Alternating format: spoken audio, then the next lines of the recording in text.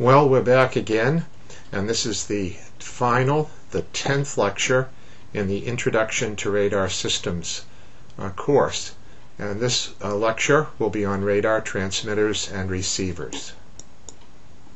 Here's an outline of the different topics we're going to discuss. There will be an introduction. First, we'll talk about radar transmitters. Then we'll move on to the waveform generators and radar receivers section. And then we'll look about the different architectures that you can put together radar receivers and transmitters in that are available, and their system implications and why they're used one way or the other. And then we'll summarize. Okay, well, here we are, back again for the 10th time at our block diagram. You can see highlighted in this box the sections of the radar system that we're going to talk about today. The waveform generator, where we generate the signal for the first time. It's amplified in the transmitter and then goes out through a device called a duplexer. Whenever you see duplexer, think switch, because we don't want that very large transmitter signal to go into the receiver while we're transmitting, and vice versa. This switch will isolate the transmitter from the receiver. And then also there'll be the receiver section, and the signals will either be going from the transmitter out the antenna, or the received echoes will be coming back from the target through the duplexer and into the receiver. Okay, here's a simplified block diagram of the transmitter, just so you can see it big picture.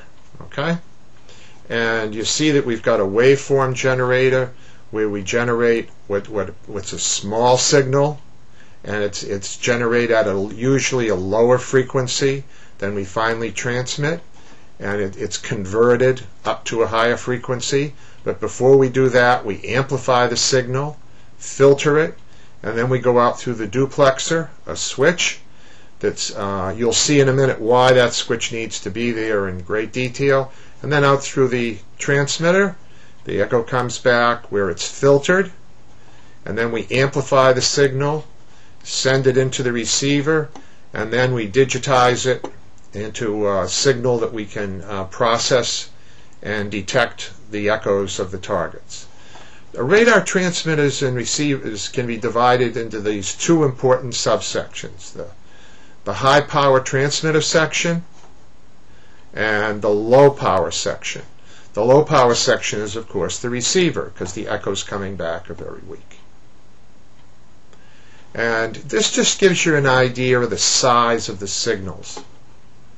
The waveform generator signals are very small to begin with, tens of milliwatts to a watt, and then after we upconvert them, there will be a very high power transmitters section where we'll amplify the signal very strongly.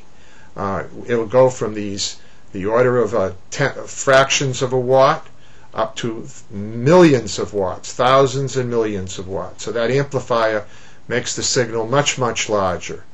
And then the echo that comes back is tiny, very, very tiny. Millionths of a watt, microwatts to milliwatts. And then it is amplified and received, as I mentioned earlier. Okay. Now, with looking at the radar equation, and this is the only equation we'll look at in this lecture. I want to focus on the importance of the power of the things that we're going to do in this section. The most important thing we obviously want to do is maximize the signal-to-noise ratio, how strong the target is relative to the noise, and because that's a very strong function of how far we can detect a signal. And we have three things in the transmitter-receiver chain that come into play in the radar equation: the average power of the radar, and then the system noise temperature, and the system losses. And these two down below we want to keep as low as possible. We want the loss to be unity, and the transmitter, the system noise temperature to be low, and we want the losses to be zero, ideally, and we want the power to be infinitely high if we could. The big deal is it's hard to get very high power, and it's very hard to have very, very low system losses. You have to work really hard at these things. So the signal to noise can be enhanced if we have higher transmitter power, if we have low system losses, and we minimize the system noise temperature. Okay? Now let's look at high power amplifiers for a couple of minutes. What are we doing when we amplify the signal? We start off with a very low signal from the waveform generator, and then we amplify usually in a series of stages.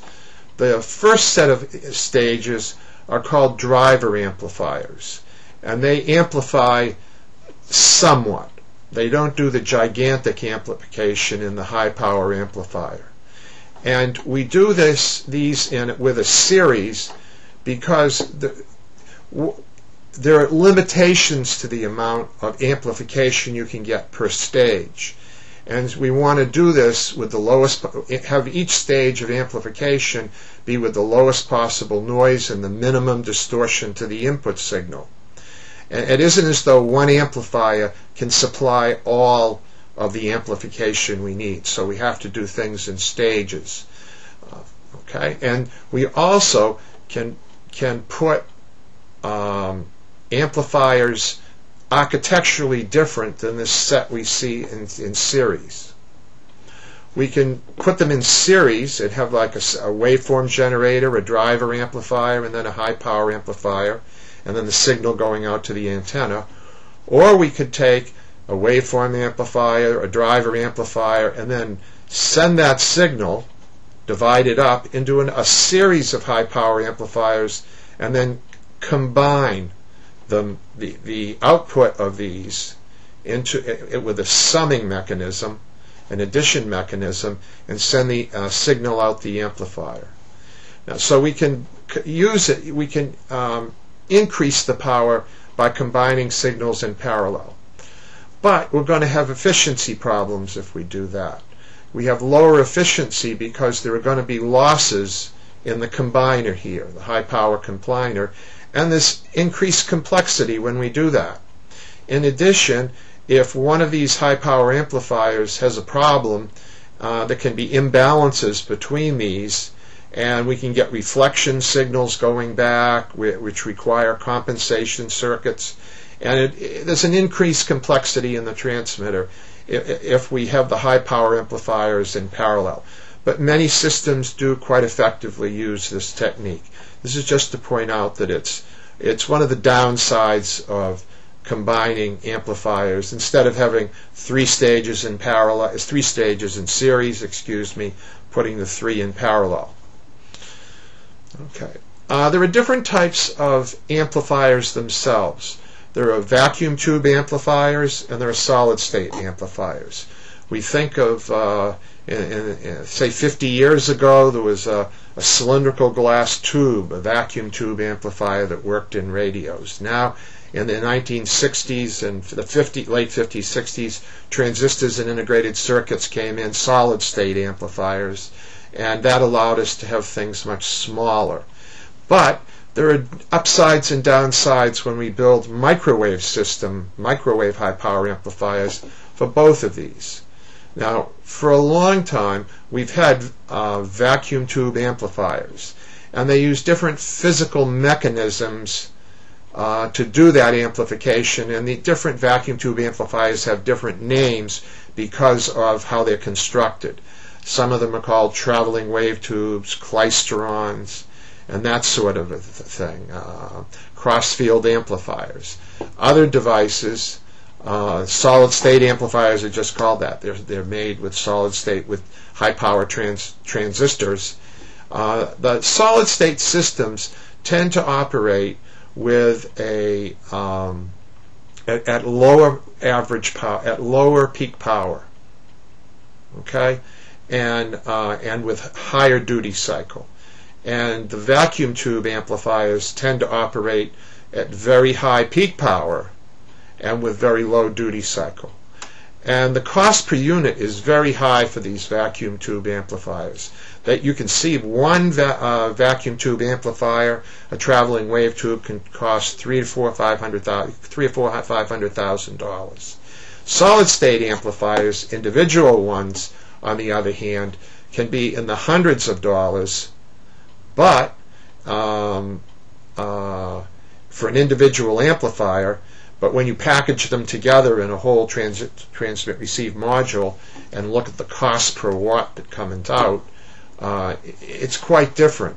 For vacuum tube amplifiers, the cost per watt that you get out of the whole system for the amplifier is at $1 to $3 per watt. But you can, if you're using transmit-receive modules, which effectively are other parts of the transmit too, the solid-state amplifiers can run you up to $100 a watt or more. The size, these vacuum tube amplifiers are huge.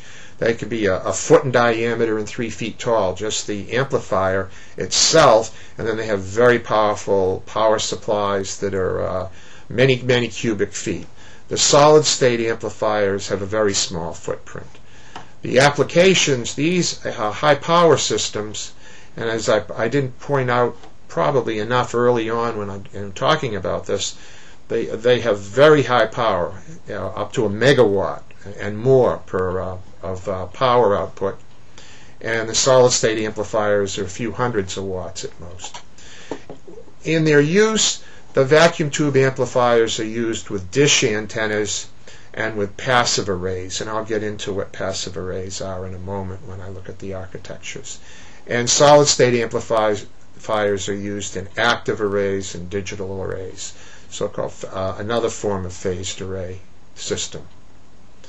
Now, when we look at the what frequency regimes and what powers are available with today's technology, and this is in rough terms, when you're looking at very high power, very, very high power, those tube amplifiers dominate over the whole microwave region. If you've got to build a radar that's very, very high power, they dominate.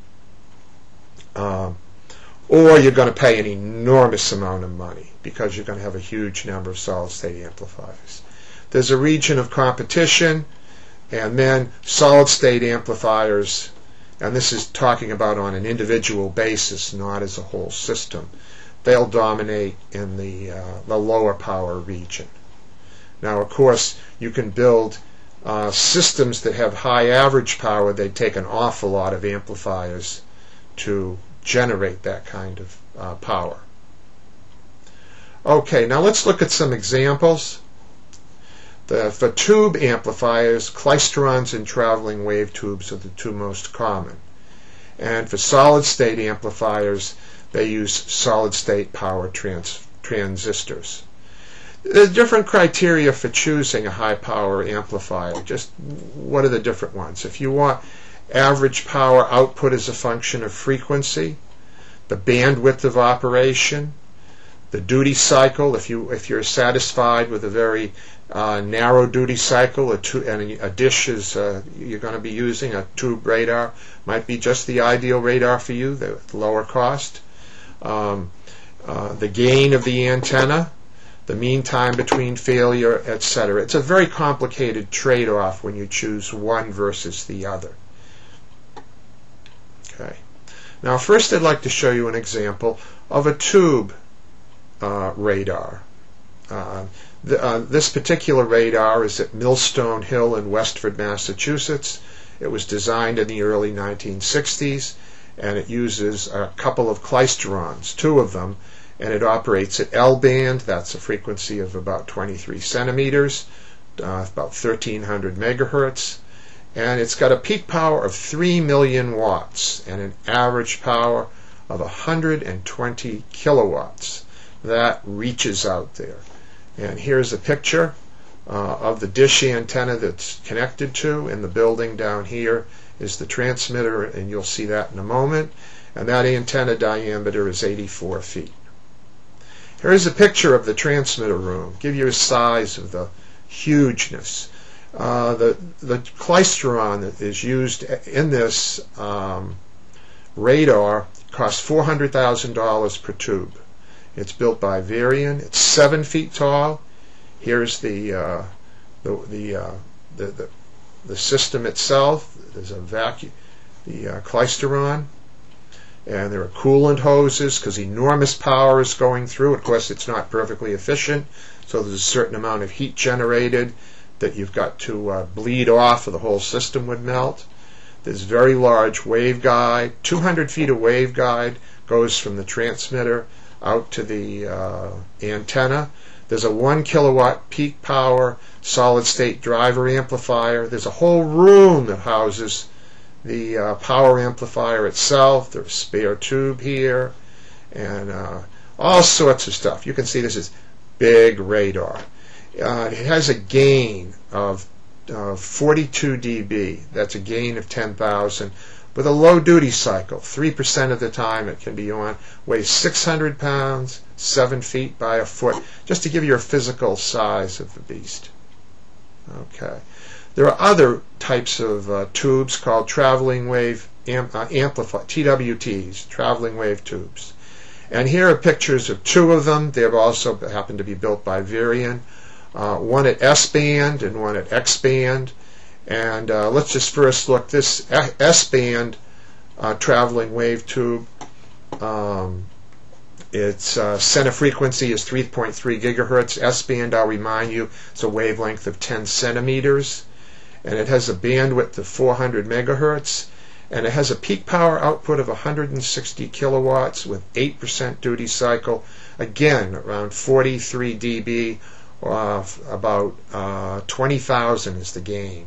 And here 4 of them are stacked up and run in parallel, and that were built into an S-band transmitter.